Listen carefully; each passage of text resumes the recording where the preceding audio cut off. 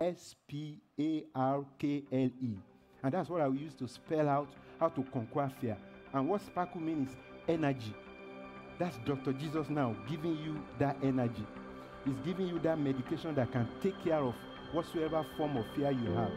So the S there is speak out. Speak out to others and speak out to Jesus. Amen? Speak out to others.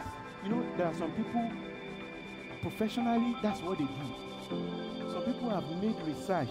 Some of us don't speak. We keep quiet until when the whole thing collapses. I pray Satan will not cheat us in Jesus' name.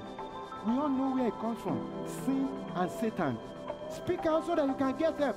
Some is a simple thing. Do you remember Elijah? Do you know Elijah had a mental meltdown? It was so bad that he ran. That's another formula for fear, right? What is it? Forsake everything and run. Elijah pick race. What happened? No, he just pronounced a word and said, you will die.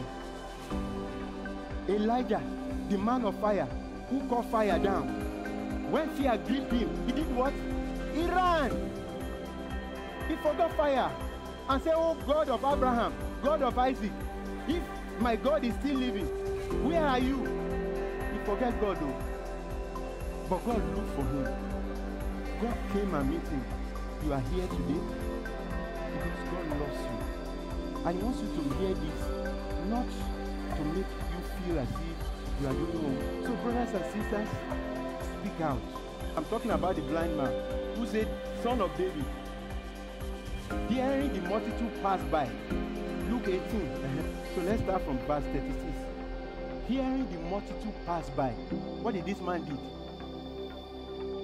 He asked what he meant.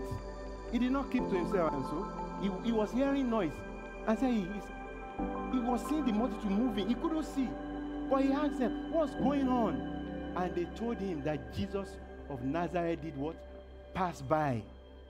And immediately, what did he do? He did what?